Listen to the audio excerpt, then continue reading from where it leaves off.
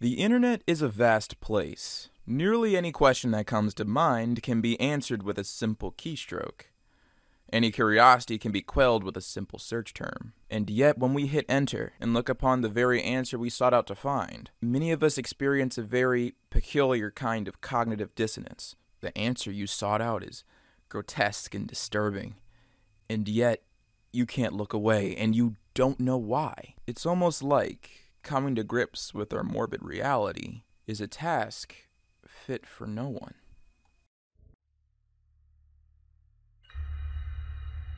This is the Socialist Federal Republic of Yugoslavia. The nation was established in 1945 and was dissolved in 1992. The modern nations that came about were Slovenia, Croatia, Macedonia, Bosnia-Herzegovina, Serbia, Montenegro, and recently, Kosovo. All 6 of these nations were established in order to give a homeland to the predominant ethnicities that resided in Yugoslavia. Quickly after the dissolution of Yugoslavia, many of these nations had their own independence movements to deal with, and unfortunately, these independence movements would spur into violent conflicts, one in particular being the 1998 Kosovo conflict. On February 28, 1998, the KLA, or Kosovo Liberation Army, would begin their attacks against the Serbian government. Initially, the KLA would go out of their way to attack police stations, but then their acts would escalate. They would go on to attack government buildings and cities with weapons that they smuggled from Albania, with their motives stemming from the fact that Albanians living in Serbia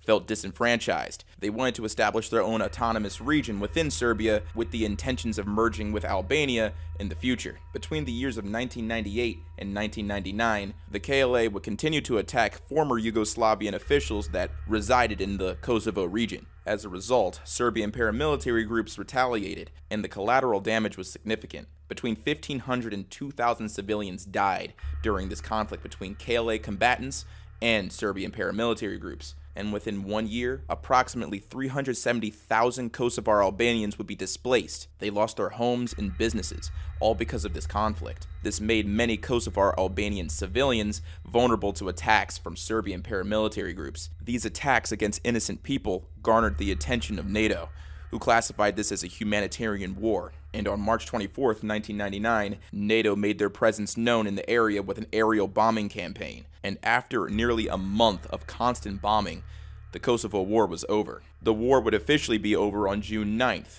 after the Kumanovo Agreement was signed. It was a capitulation agreement that prevented the Serbian government from occupying the Kosovo territory, and it established basic relations between Kosovo and Serbia. Quickly after the agreement was signed, the Serbian military withdrew from the Kosovo territory, and after the dust settled, the UN started examining the human rights violations that happened during this short conflict, with one violation in particular taking center stage.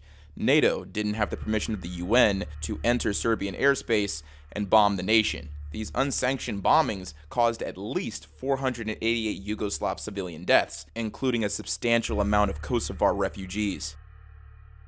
This is an image of a Kosovar refugee. He was a father of 2 sons, and he was walking around to any person with a camera and asking them if they knew where his sons were. His picture, and the pictures of many others that were taken during this conflict, showed the whole world the levels of human suffering that occurred during this war. The whereabouts of this man are unknown, but the whereabouts of his family are. His sons were alive. They were simply separated from him during the conflict, and as a result of his photo being taken, he would be helped by many others to be reunited with them.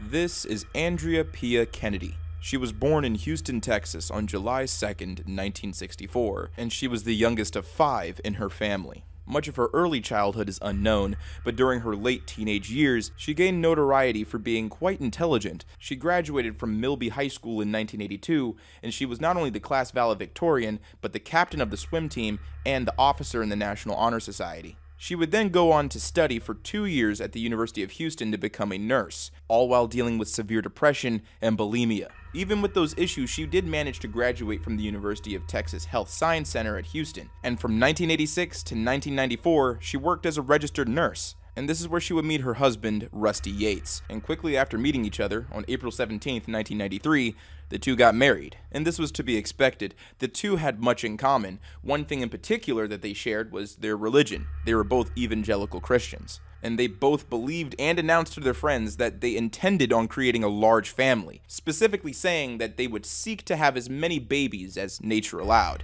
Andrea and Rusty would go on to have 5 children in total: Noah, 7 years old, John, 5 years old, Paul, 3 years old, Luke, 2 years old, and Mary, 6 months old. Unfortunately, after the birth of Andrea's 4th child, Luke, her depression and suicidal ideation became more serious.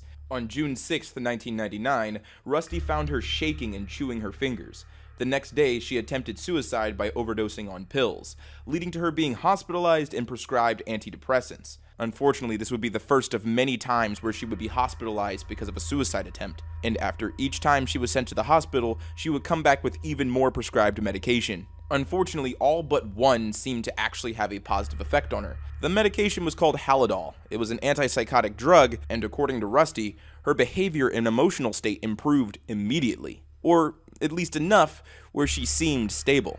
Andrea Yates had seen multiple psychologists at this point, but when interviewed, her first psychologist goes into detail about how she told Rusty Yates to not have any more children with Andrea Yates, because if she were to give birth to an additional child, it would guarantee a future psychotic depression. Unfortunately though, Andrea Yates and Rusty decided to have a 5th and final child. Her name was Mary, and this was the tipping point for Andrea Yates. While coping with the fact that she gave birth to another child, Andrea's father passed away. She would soon stop taking her medication. She mutilated herself and read the Bible feverishly, and stopped feeding Mary altogether. She became so incapacitated that she required immediate hospitalization.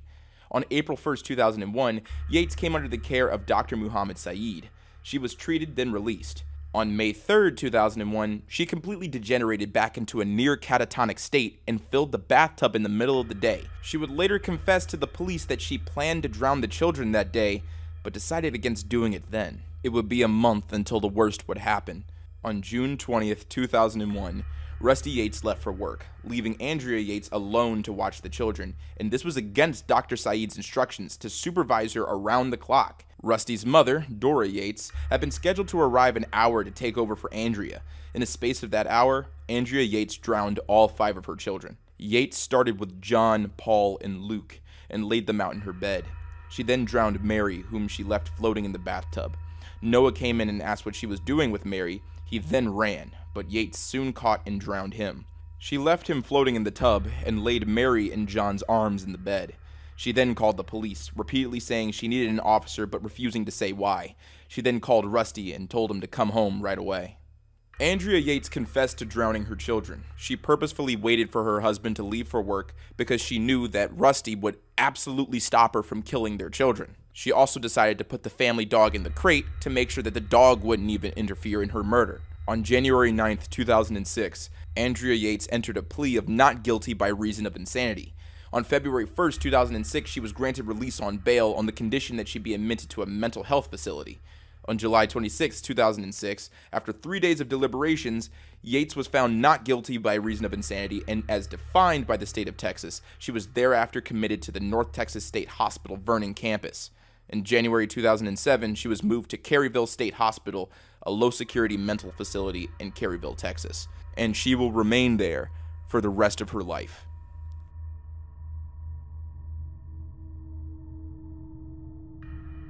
This plane is Flight JAT-637. On January 25th, 1972, it was flying from Stockholm to Belgrade, with stops at Copenhagen and Zagreb. And during this flight, a woman named Vesna Volvic was working. She was a stewardess, and little did she know that her presence on this flight would be marked in history forever. Vesna Volvic was born in Belgrade on January 3rd, 1950. Her father was a businessman and her mother was a fitness instructor. Her childhood is largely unknown, but her motivations to travel are. She wanted to see the Beatles. So the first time she ever left Serbia was to go to London to see a concert and also get the opportunity to learn English. She really enjoyed traveling, so much so that she wanted to make a career out of it. So she applied to become a flight attendant on Yugoslav Airlines. This would give her the ability to travel to new places, all while earning a paycheck. And for many of the flights that she was on, everything was normal. She would even attempt to purchase a souvenir for her family at every new nation or city that she visited. JAT Flight 367 departed from Stockholm at 1:30 p.m. on the 26th of January. The aircraft was a McDonnell Douglas DC-9, and it landed at Copenhagen at 2:30 p.m., whence upon Volvic and her colleagues boarded the plane. They would usher many of the passengers out, and Volvic would notice that one passenger seemed very troubled, like he had been annoyed by something. Other crew members mentioned just how disgruntled this man was, but nobody thought anything else other than that. The man simply got his things and left the plane. Once the plane was cleaned and prepped, new passengers boarded, and at 3:15 p.m., Flight 367 departed from Copenhagen, and at 4:01 p.m., an explosion tore through the DC-9's baggage compartment. The explosion caused the aircraft to break apart over the Czechoslovak village of Sabrinka-Kamins. Volvic was the only survivor of 28 passengers and crew. She would be left screaming on the ground under pieces of the plane, and she would be discovered by a local villager named Bruno. Bruno was able to find her by recognizing her uniform. It was turquoise, so it stood out against the snow and other wreckage. She was also screaming in pain, but fortunately, Bruno had been a medic during the Second World War and was able to keep Volvic alive until rescuers arrived. After she was stabilized and after all of the wreckage was cleaned up, air safety investigators attributed Volvic's survival to her being trapped by a food cart in the DC-9's fuselage as it broke away from the rest of the aircraft and plummeted towards the ground. But that wasn't it. Even after the explosion, the rapid decompression of the cabin should have killed her, but she wasn't. Because Volvic was trapped inside of the fuselage, she wasn't thrown out into the air. She fell with the rest of the wreckage, which preserved her life. The portion of the plane that she was trapped in collided with trees and snow, and those two obstacles were just strong enough to break the fall of the wreckage that she was attached to, preserving her life. It was also discovered that Volvic had low blood pressure, which caused her to pass out immediately when the cabin decompressed, which both made her limp and slowed down her heartbeat. Her being limp made her more flexible when she hit the ground at approximately 200 kilometers per hour, and her heartbeat being slow made sure that her heart didn't burst on impact. Now, the exact altitude of the flight is unknown, but on average, the cruising altitude of a jet airplane is between 33,000 feet and 42,000 feet. And to this day, she is the only human on the planet to ever have survived such a fall. But because she survived doesn't mean that she came away scot-free. Following the crash, Volvic spent days in a coma, having fractured her skull and suffered a cerebral hemorrhage. She also suffered 2 broken legs and 3 broken vertebrae, one of which was completely crushed. Her pelvis was fractured and several ribs were broken. Her injuries resulted in her being temporarily paralyzed below the waist. She developed total amnesia from the hour preceding her fall until 1 month afterwards. So why did this happen? Who blew up the plane? Well, between 1962 and 1982, Croatian nationalists carried out 128 terrorist attacks against the Yugoslav civilian and military targets. Yugoslav authorities suspected that they were to blame for bringing down Flight 367. It was a simple briefcase bomb that was placed in the baggage compartment, and the person who was responsible has never been found.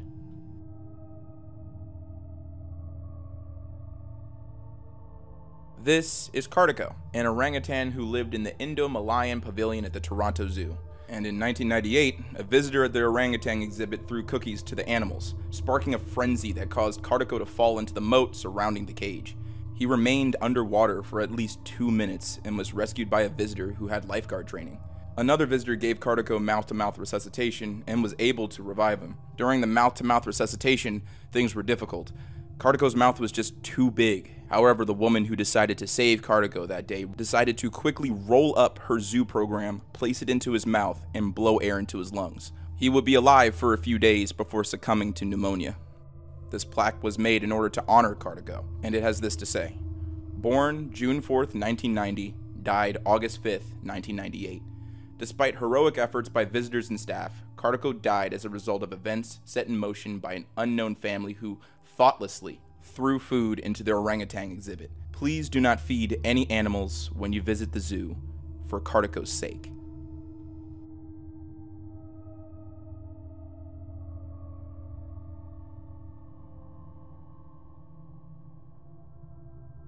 This is a picture of Marilyn Stanley and her boyfriend Zachary Gross. When Marilyn met Zachary, he seemed sweet when they started dating. somebody that she could completely gel with. But after the honeymoon stage of their relationship, Zachary began to show his true colors.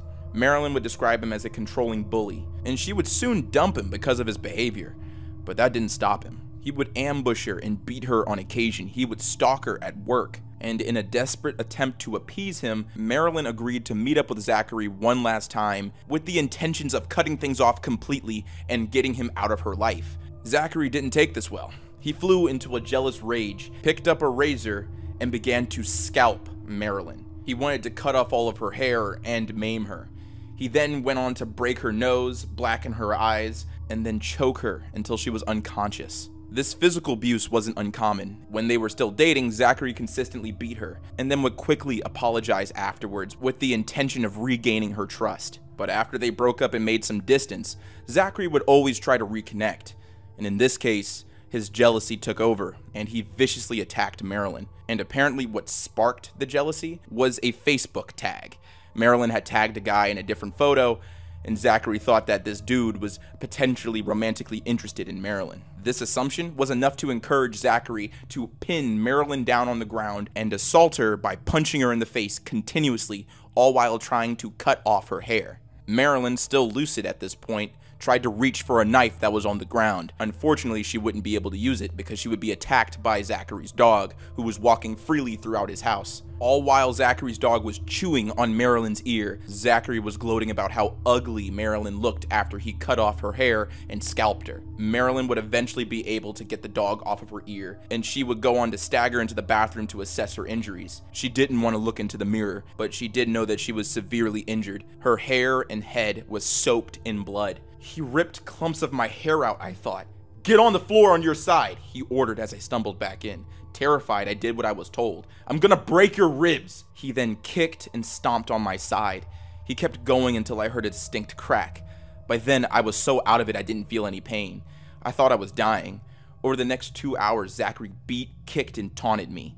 Finally, he wiped the blood from my face and said he was finished and that I could go. I begged for an ambulance. "No, they'll take Capone." He said he'd drop me off. I thought he meant the hospital. As we were leaving, he handed me a bloody plastic bag. I saw wisps of blonde hair, and I thought it contained clumps he had pulled out. He drove me past my mom's house, and then he stopped one street down. "Can I have a kiss?" he asked before letting me go. My skin crawled. Mom went white when she saw me. "My hair is in the bag, Mom," I said, holding it up. She called an ambulance, and I was taken to a hospital and rushed into emergency surgery. A severed artery in my scalp was pumping out blood. I didn't really know what was going on. Hours later, Marilyn would wake up after surgery and would be told that the injuries to her scalp were very severe and that most of her hair is not going to grow back. She needed an emergency skin graft from her thigh in order to repair her scalp.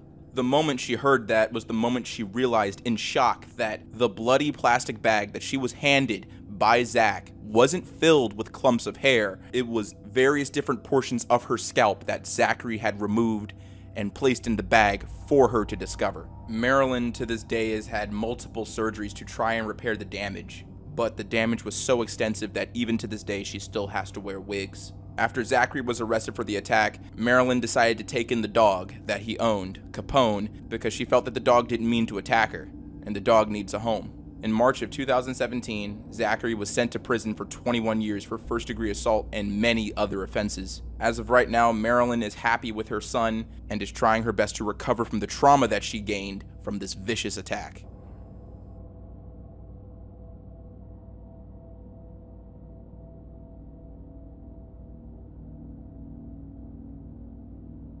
This is the port city of Duluth in Minnesota, and currently has a population of 86,000 people. It's one of the oldest cities in Minnesota, and today I'm going to tell you an infamous story that comes from that town. Duluth, Minnesota was established as an industrial city. As a result, many of the people who worked there were poor or middle class, and during the early 1900s there was severe competition for the limited amount of industrial jobs in the town. As a result, the majority white population of that town had a lot of animosity towards the growing immigrant and black populations in the town who were drawn by the lucrative industrial work. And unfortunately, this animosity would degenerate into full-blown violence. In September of 1918, a Finnish immigrant named Ali Kinkokin was lynched for allegedly dodging military service in World War I, which the United States had recently entered. Kinkokin was found dead, having been tarred and feathered, and hanged in a tree in Leicester Park. Unfortunately, authorities didn't pursue the investigation because they claimed he committed suicide after the shame of being tarred and feathered. During and immediately following World War I, even more immigrant populations would enter Duluth. One major immigrant population were Black Americans, who were leaving agricultural jobs in the Deep South for industrial work in the North. These Black Americans also sought better education and a social environment where their presence was somewhat tolerated. But unfortunately, that racial tolerance that was promised to them couldn't be found in Duluth, because on June 15th, 1920, the worst would happen. Just a day before, on June 14th, the John Robinson Circus arrived into Duluth for a free parade and one-night performance. Two local white teenagers, Irene Tuscan, age 19, and James Jimmy Sullivan, 18, met up to watch the circus and ended up behind the big top. They were watching the black workers dismantle the circus tent and load wagons and generally get the circus ready to move on. It is unknown what took place between Tuscan and Sullivan and the workers, but later that night, Sullivan claimed to his father that he and Tuscan were assaulted, and that specifically Irene Tuscan was sexually assaulted and robbed by 5 or 6 black circus workers that were a part of the crew. In the early morning of June 15th, the Duluth police chief John Murphy received a call from James Sullivan's father, saying 6 black circus workers had held his son and girlfriend at gunpoint, then sexually assaulted and robbed Irene Tuscan. Chief Murphy lined up 150 or so roustabouts, or circus workers, and asked James Sullivan and Tuscan to identify their attackers. The police arrested 6 black men as suspects in connection with the sexual assault and robbery and held them in custody in the city jail, but they wouldn't remain there long. Newspapers printed articles about the alleged assault, and rumors spread in the white community about it, including that Tuscan was dying from her injuries. That evening, a mob between 1,000 and 10,000 men formed outside of the Duluth City Jail, and they forced their way into the jail, pulling the 6 black men from their cells and dragging them into the street. They seized Elias Clayton, Elmer Jackson, and Isaac McGee. They took them out into the street and had a kangaroo court, convicting them of Tuscan's assault. And quickly after, the mob took the 3 men 1 block to the intersection of 1st Street and 2nd Avenue Street, where they beat them and hanged them from a light pole. And the image you're looking at now is the infamous image of this moment. The killings made headlines throughout the country. The Chicago Evening Post wrote, "This is a crime of a northern state, as black and ugly as any that has brought the South in dispute. The Duluth authorities stand condemned in the eyes of the nation." Much attention was placed on Duluth, Minnesota for what happened. Many condemned the mob for taking justice into their own hands and killing 3 people without giving them a trial. And in response to all of this condemnation, the acting police chief declared, "We're going to run out all idle blacks out of Superior, and they're going to stay out." 2 days later, on June 17th, Judge William Cant and the grand jury had a difficult time identifying the lead mob members. In the end, the grand jury issued 37 indictments for the lynching mob. 25 were rioting and 12 came for the crime of murder in the 1st degree. Some men were indicted on both charges. 3 men in particular were only charged of rioting. Louis Donato, Carl Hamburg, and Gilbert Stevenson were convicted, but only served 15 months in prison, and they were the only ones to see any real jail time.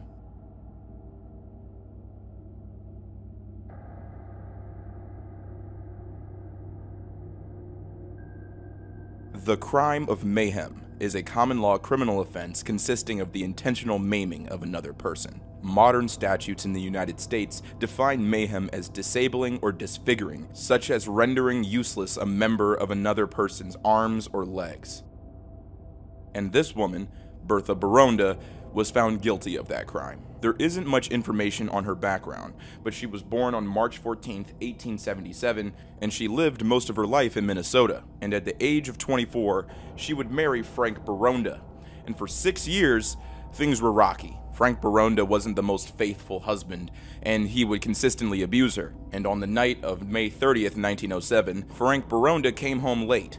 He insisted that he was just working late as a fireman, but Bertha didn't believe him. She insisted that the reason he was out late was because he visited a brothel. It's unknown how long they argued, but once Frank Baronda was asleep, Bertha Baronda picked up a straight razor and cut off his genitals. Fortunately, the firehouse was nearby and he was able to receive emergency treatment, but at this point, Bertha Baronda had run out the house and vanished into the night. She would quickly be apprehended, but was found disguised, wearing man's clothing and mounting a bicycle to make her escape. She admitted to her crime and expressed no regret for her actions. On June 1st, Frank Baronda made a complaint to Justice Brown from his hospital bed at the Red Cross Hospital that Miss Baronda was accused of mayhem, the felony of mayhem being punishable up to 14 years in prison at the time, and was defined by Section 204 of the Criminal Code that every person who unlawfully or maliciously deprives a human being of a member of his body, or renders it useless, or cuts or disables the tongue, nose, ear, or lip is guilty of mayhem, and she was held on a $10,000 bond, which is equivalent to nearly $300,000 today.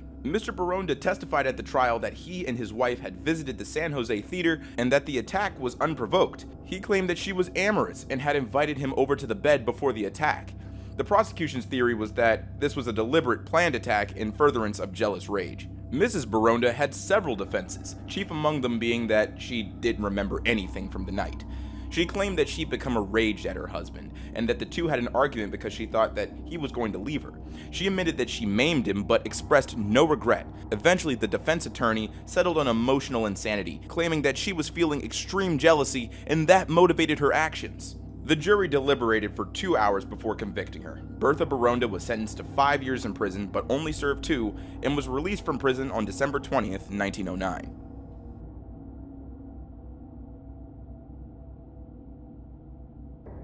The average speed a plane takes while falling from the sky is 125 miles per hour. And when you collide into the ground at 125 miles per hour, this is what you look like.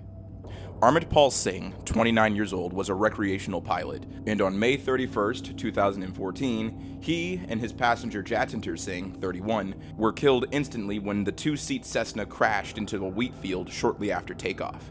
A recording from a GoPro camera on the plane recovered from the crash site showed the pilot taking selfies with the flash during the nighttime takeoff shortly before the crash. No GoPro footage exists of the pilot's flight, but after an extensive NTSB investigation, they said, based on the evidence of the cell phone use during low-altitude maneuvering, including the flight immediately before the accident flight, it is likely that cell phone use during the accident flight distracted the pilot and contributed to the development of spatial disorientation and subsequent loss of control.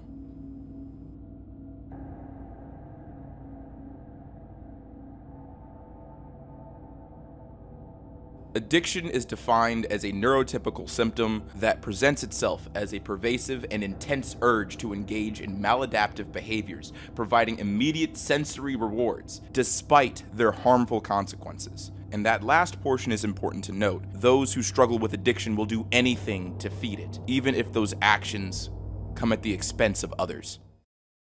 A just-released autopsy shows 2 young girls died from hyperthermia in August. According to Raleigh police, 2-year-old Amora Lou Milbourne and her 3-year-old sister Trinity Michelle Milbourne were pronounced dead at Duke Raleigh Hospital back on August 27th. Their mother, 29-year-old Lanice Battle, has been charged with 2 counts of murder. It's believed Battle was at the Vegas-style sweepstakes parlor in North Raleigh the night they died. When interviewed, investigators said that the children were left in a car parked behind a gambling establishment between 2:30 p.m. and 10:30 p.m. After leaving the gambling establishment, Battle returned to her car and drove her children to the hospital. Once arriving at the hospital, they were immediately pronounced dead, with the cause being hypothermia. And unfortunately, this is a common problem with children being left in vehicles alone. When left in the sun for a long period of time, they can become an oven, even if you crack the window. As of right now, Lawrence Battle has been charged with the murder of her 2 children, with many believing that at the conclusion of her trial, she may receive significant jail time for her negligence.